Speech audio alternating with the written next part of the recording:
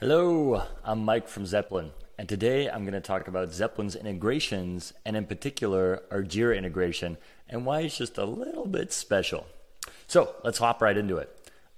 Here in Zeplin, if I'm a developer that's working on maybe 100 screens, I need to know what issues are actually mine and which ones are attached to these screens. Well, with Zeplin and Jira, you can actually just filter based on your specific issue. So maybe I know I'm working on this TA63. Well, boom, there we go. There's the specific screen that I'm working on. And here on the right, I get that information too. So I can even click on this link, and it guides me directly to Jira and that particular issue.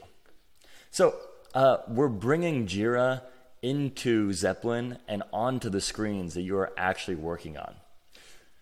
The other thing that you can do with the Jira integration is establish the same hierarchy that you have in Jira. So this particular issue might be attached to an epic, right? And an epic is usually something like an entire application, whereas an issue might be a feature of that app. Well, what you can do in Zeplin is attach issues to specific screens, or you can attach them to sections, like here. And if you want to attach an epic, you can attach an epic to an actual entire project in Zeplin. So it encompasses all of these screens. So that might mean that this project is my entire application, like this web version that we're looking at. And then the screens are the issues or the features that make up that epic. So it's true today that some of the other design tools have integrations with Jira, but there's one or two issues with them. And the integrations are actually great. They're very, very good. But there's one or two problems. It's nice that I can attach screens to specific issues and see them in Jira. But when I open them in the design tool, I'm back into this infinite canvas, right? And you'll see here that it highlights the screen for me, which is also nice. But I could just zoom out. And actually, if I click away, I lose that highlight. So as a developer, it's nice that I get navigated to this particular screen from Jira. But once I click out, I might be lost again. In Zeplin, you don't have that problem, because once you click in, you actually just see one screen.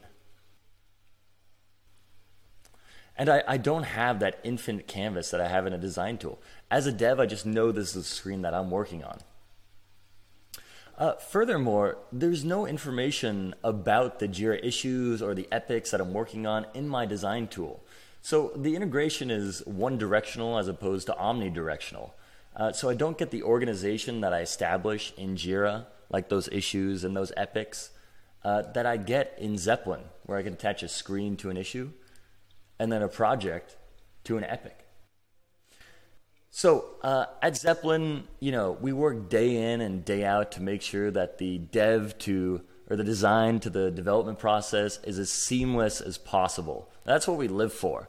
And it shows in some of these deep and special integrations like Jira, where we just go a little bit further and make things like filtering on the specific screens that you're working on, or bringing in the hierarchy of Jira with epics and issues directly under the screens, just a tiny bit easier. So that's how you can speed up your workflow with Zeplin and Jira's integration.